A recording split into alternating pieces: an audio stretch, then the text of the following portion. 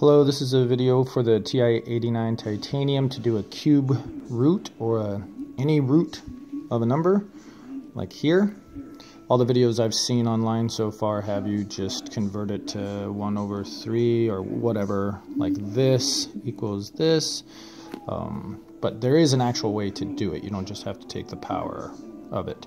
So there is no key that actually shows it, like how this shows to take a square root. But if you do diamond and then the number 9, it gives you a root function. Okay, I'll give you an example of a problem. It works pretty well. Let's just solve for x. So we'll take this problem, x squared minus the cube of 9 equals 5. And we'll solve for x.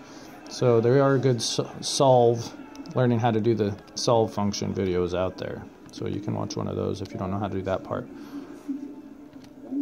Then, okay, so we've got x squared plus the cube of 9. So then we go, what is our root going to be? 9. And you put the number that's in here first, followed by the number up there. So 9 comma 3. Close the brackets.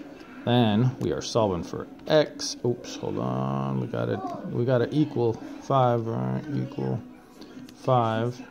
Then solve for x. Close the brackets. And there you go. You can see x squared plus the cube of 9 equals 5, and then it solves it for you. And you can put any number you want there. You can put any number you want in here. And that's how it's done.